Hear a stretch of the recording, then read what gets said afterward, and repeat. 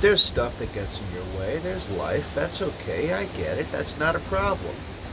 I'm not here to talk to you about the fact that life has chaos, and sometimes we just have to roll with the fact that that chaos shows up, not when we expect it, but when it wants to.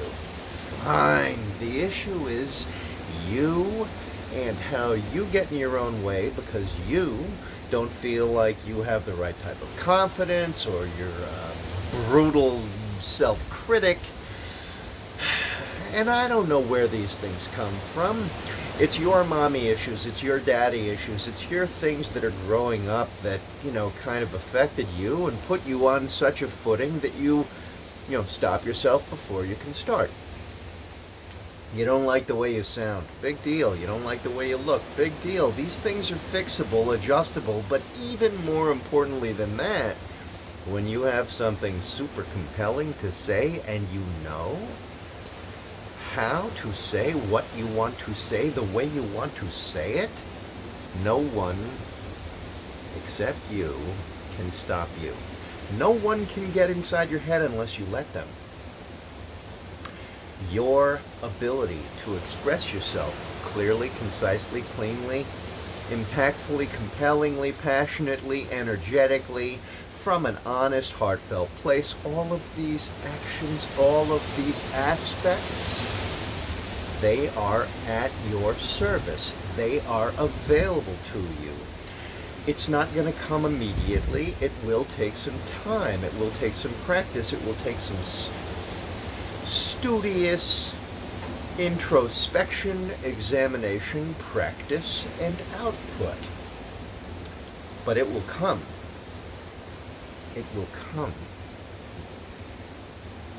Now, there's a big difference between doing it on your own and actually, employing somebody to help you because of the following issue. What you think and what you feel are your own internal actions, and you are highly emotionally subjective about that stuff. You bring in all of your history, all of your immediate feelings, sensitivities, and, urgency, all of that stuff. When you hire an objective outside eye, that person can see it for what it truly is. If that person is handing you just some kind of template, then that's bullshit. But if that person is handing you an opportunity for you to parse all of the issues, make your own choices, and move forward, that person is doing you a service. Doing a disservice versus doing a good service. But the point is, your imposter syndrome is coming from, or is rooted in, what I just talked about.